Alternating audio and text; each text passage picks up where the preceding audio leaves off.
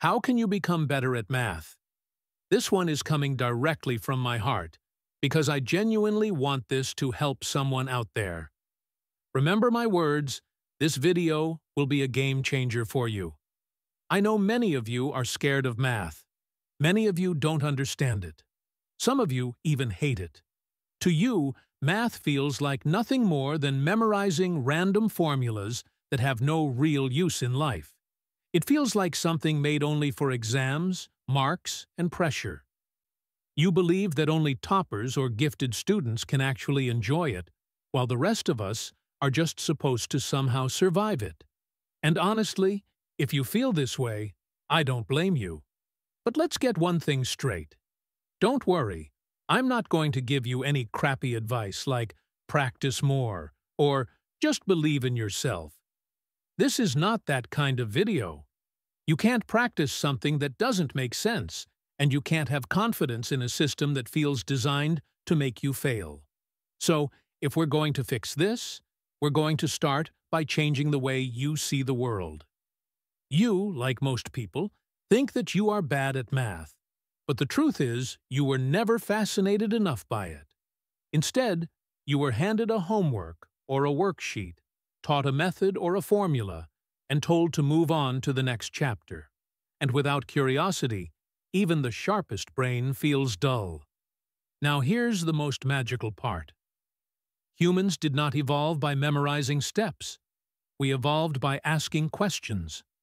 Early humans survived not because they were stronger than animals, but because they were curious.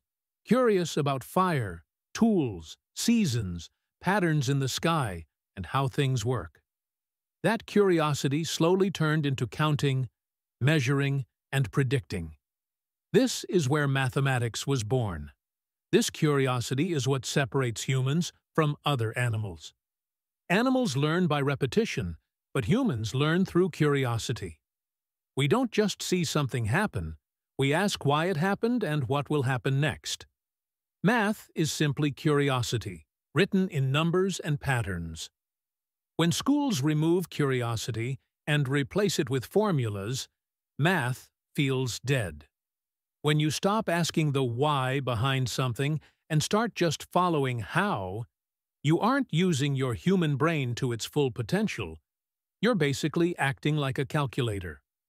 When humans cannot see a purpose, their brain automatically disengages. This is not laziness, and also it has nothing to do with our IQ. It is just our biology. You were also never shown that mathematics quietly runs almost everything around you. Your mobile phone is not a miracle of electronics, it is a miracle of mathematics. Claude Shannon, while studying abstract logic, created information theory, never imagining smartphones. His equations now control how your voice is compressed, transmitted, and reconstructed. Fourier, while studying heat flow in metal rods, unknowingly laid the foundation for image compression, music streaming, and signal processing. When your navigation app finds the shortest route, it is not guessing. It is running graph theory and optimization algorithms developed by mathematicians like Euler, who studied abstract networks centuries before GPS existed. Euler solved the Königsberg Bridge problem for curiosity, and today, his ideas guide delivery trucks and airplanes. Blaise Pascal, along with Pierre de Fermat, laid the fundamental groundwork for modern probability theory, and today social media platforms rely on probability, linear algebra, and optimization. Mathematicians like Andrei Markov studied chains of dependent events with no application in mind. Today, those same Markov chains predict what video you will watch next. What began as a theoretical question now controls digital attention. Medical imaging is another victory of mathematics. CT scans and MRI convert raw signal data into images using inverse problems and Fourier transforms. Without math, doctors would not be able to see the organs and detect anomalies.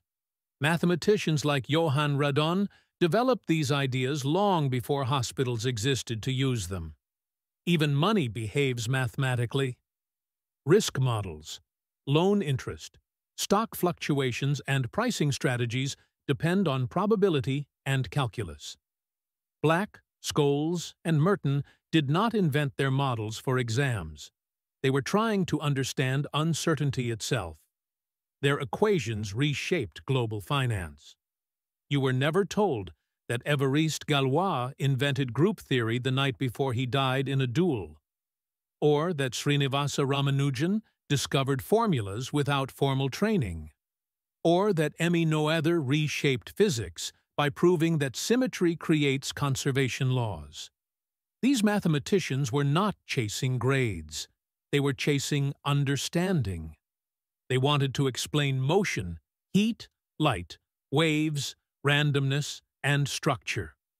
Now, don't get it wrong. See, I am not denying the fact that practicing math or solving problems is not important. In fact, they are important. Practice sharpens your thinking, and problem-solving builds confidence.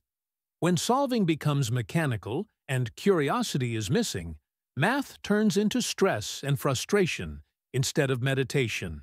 So if you truly want to become good at mathematics, stop asking how many problems you need to solve and start asking why the idea exists in the first place. Be curious about where formulas come from and what question they were invented to answer in the first place. If this explanation helped you, please like the video and share it with others who might benefit from it.